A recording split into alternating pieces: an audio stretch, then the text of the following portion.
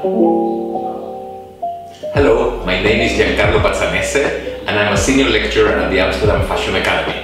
I live in the Netherlands for 20 years and I come originally from Chile, but I'm half Italian. So like me, many people in the Amsterdam Fashion Academy have a multicultural background.